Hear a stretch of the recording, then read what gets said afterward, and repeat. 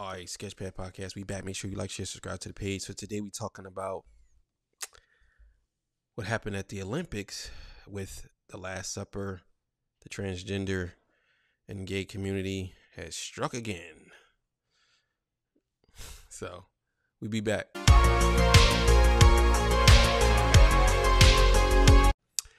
All right, man. Look, like, share, subscribe to the page. If you want to donate, links will be on the screen. If you want us to react to your stuff, that'll also be on the screen too. So let's get right to the topic. So the Olympics had hosted, I believe it was in Paris, had hosted the Olympics this year. I didn't even know the Olympics was on. I'm going to just tell you right now, the Olympics is such a non-factor now that nobody really cares about it. I was a big Olympics head. You know what I'm saying? And the crazy thing is I always rooted for China. I like China. I don't know why. You know what I mean? Now that I root for America, of course, but when I was younger, I liked China. Maybe because of Wu-Tang Clan. You know what I'm saying? I like the Chinese people because they do martial arts.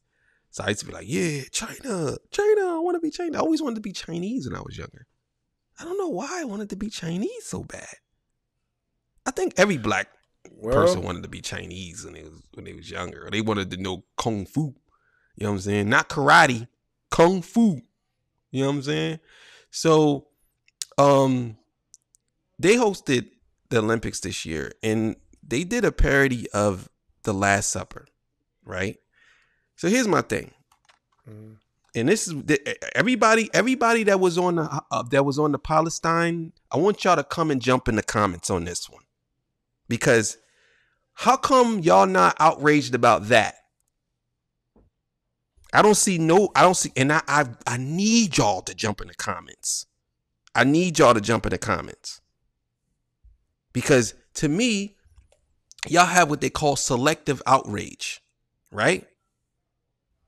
These people, and some of y'all that was in there, y'all Christians that was supporting Hamas, y'all not Muslims, y'all Christians that was supporting Palestine.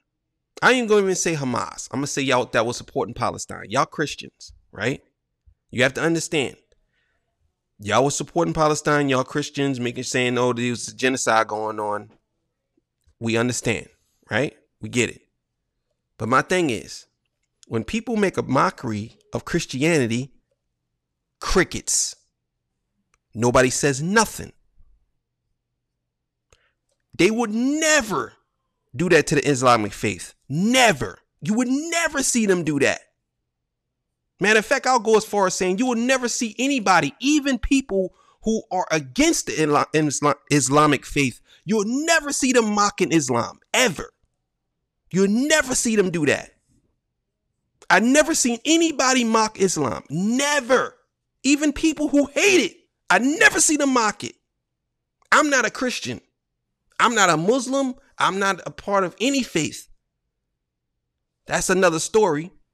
But what cracks me up is I can acknowledge and see that people are making a mockery of Christianity. Why do you feel as though you have to make a mockery of Christianity? Why? Is it because Christianity is a religion that's based on love and taking care of people and good things and whatever? I mean, there's some bad things in Christianity, but for the most part, if you are a Christian, most Christians are nice people. And most Christians that I at least know, they're pleasant and they want to help. They might God you to death, or they might Jesus Christ you to death, or come over here, we need to save you to death, but they ain't trying to kill you. But why do you need to feel as though you need to make a mockery of it? Why do you have to go out there and you already know that transgenderism, gay and transgender, goes directly against the religion of Christianity. You know that. Everybody knows this. But y'all feel like y'all have to mock it for what? To get a thrill? Why can't you just develop something on your own? What really cracks me up is, and I know this is going to be way off base, but I have to say this anyway. I hate when they change characters in movies from a man to a woman. right? They got to follow me on this. Mm. I hate when they do this. From a man to a woman, or from a woman to a man, or a gay man, or whatever, right? And I know some of y'all are like, well, what does that have to do with what he's talking about? People are trying to change everything to what suits them.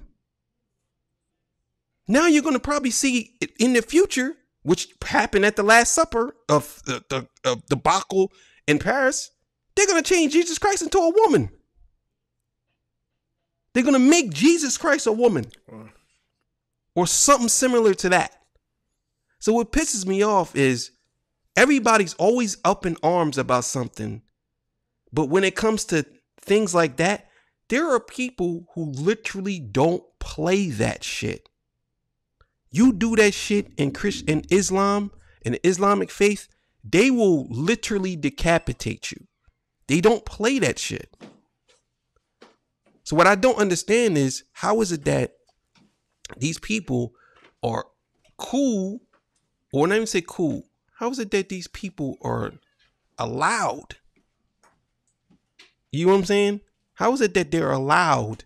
And I'm not saying you got to go around hurting somebody, but they don't get no pushback? Nothing?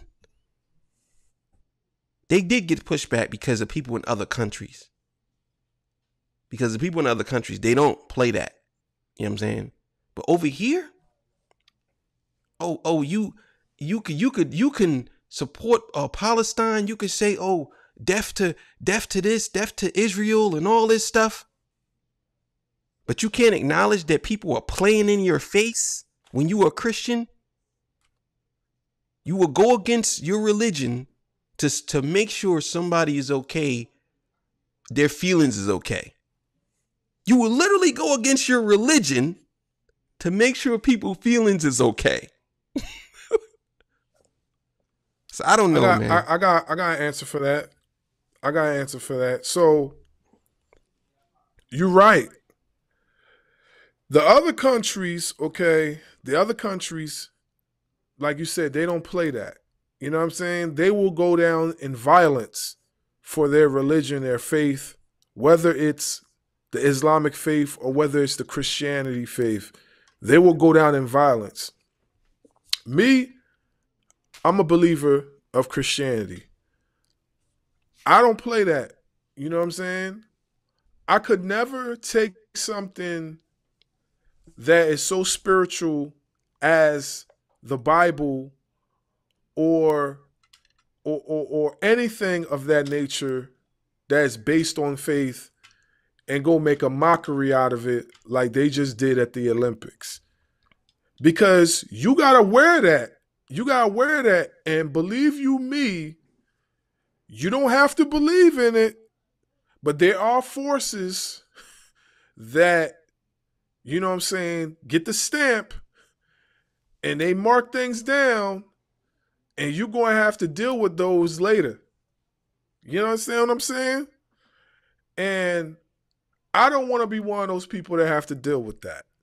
Not to mention, I'm a firm believer in what I was raised upon.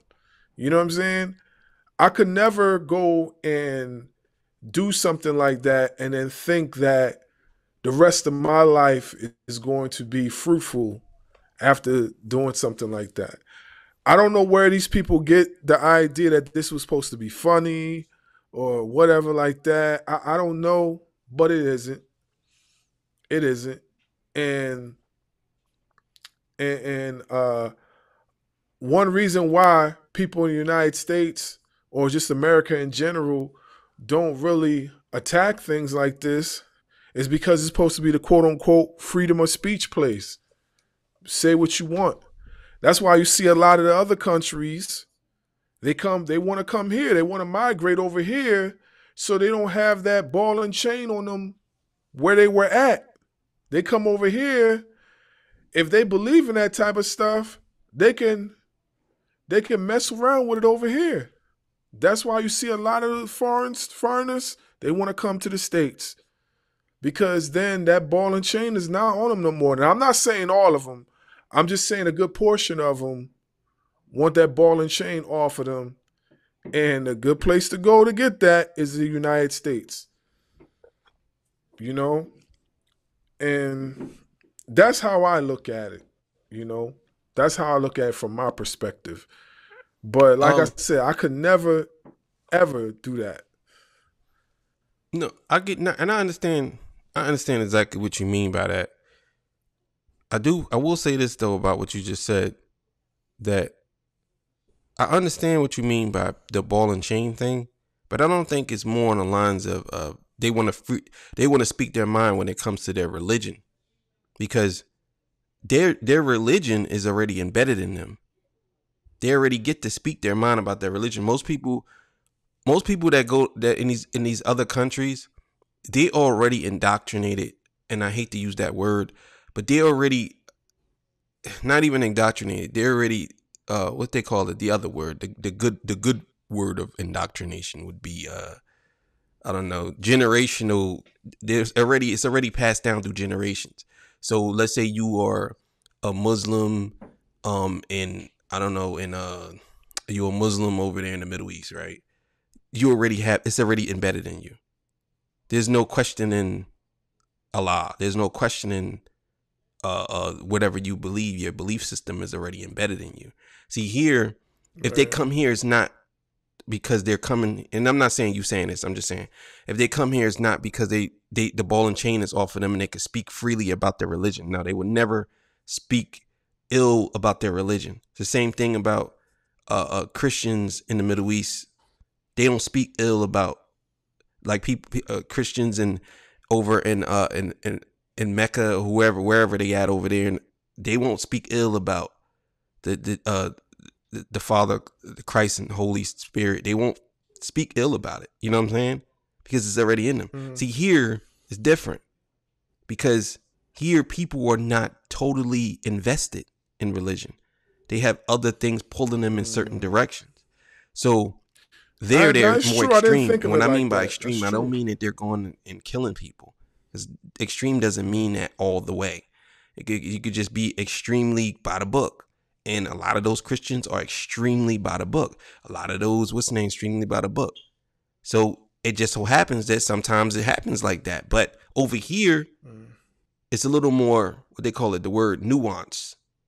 But at the same time, how can you say that you totally believe in something or fully believe in something if you don't go by it strictly? If you always compromising with something, Right. you know?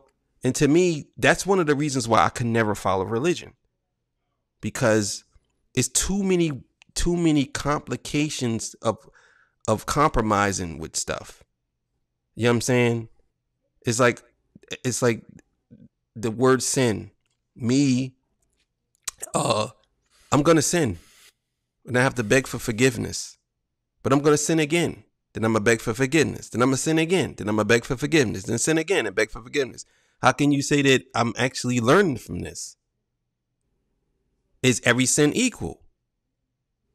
Me stealing a bottle of water, is that equal to me killing somebody?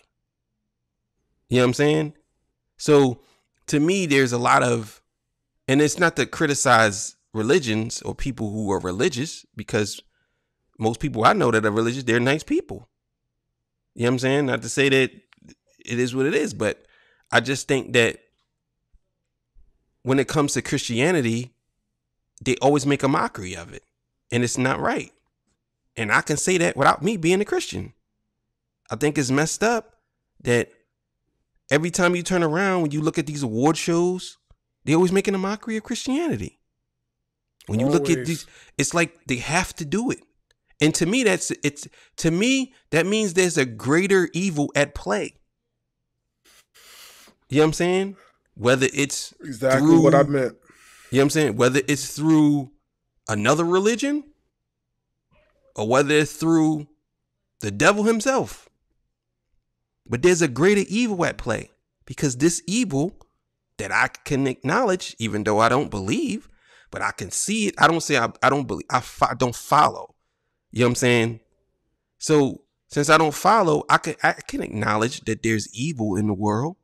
And I think that that's very evil for you to do something in front of hundreds of people on TV, showing your body off, doing all these disgusting things for people to see, knowing that that goes directly against the religion that you're mocking.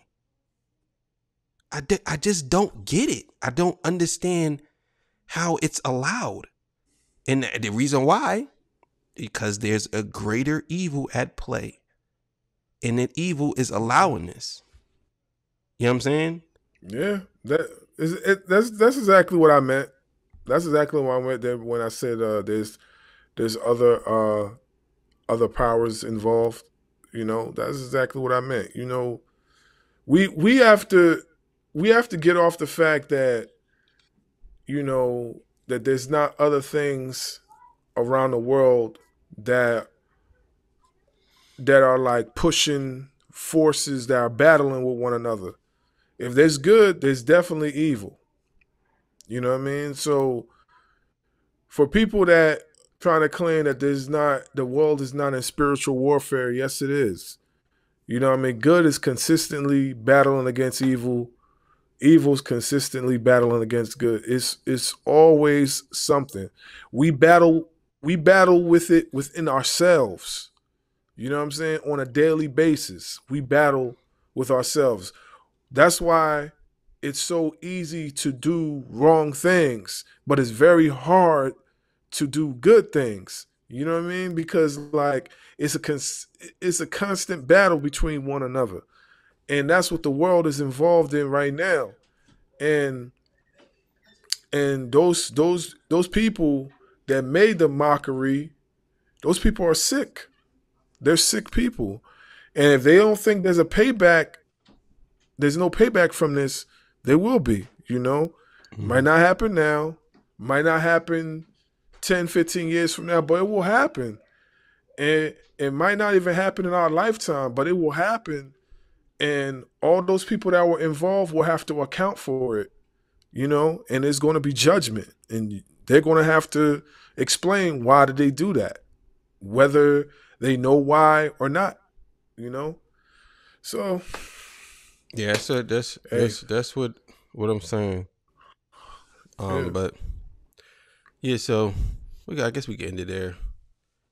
Yeah, man, but I think that they should. I mean, I see a lot of people are really speaking out against it in other countries, but here it's like they're trying to they're trying to glorify it, like these people won something by getting away with it. Right. And it's only, to me, I hate to say this, man, but they just playing in y'all face. Like they're playing in people's face. You know what I'm saying? And they know they're doing it. And then you have people like, I just hate to do this, but I have to do it. It's like everybody says Trump is the devil, but he's clearly a Christian. Clearly a Christian. He clearly don't agree with this. And the people that don't agree with it, they will say they don't agree with the transgender playing in people's face. Because you could be transgender, just don't play in my face with it. You know what I'm saying? And to me, you got people on the left side who condone it and who actually applaud it and who actually want it. And you starting to see like the left side is moving more away from Christianity. They moving more away from all this. And then they tell you to hate conservatives. Conservatives are people who are Christians or religious people who believe in love and values and family. How can you tell somebody to move away from that?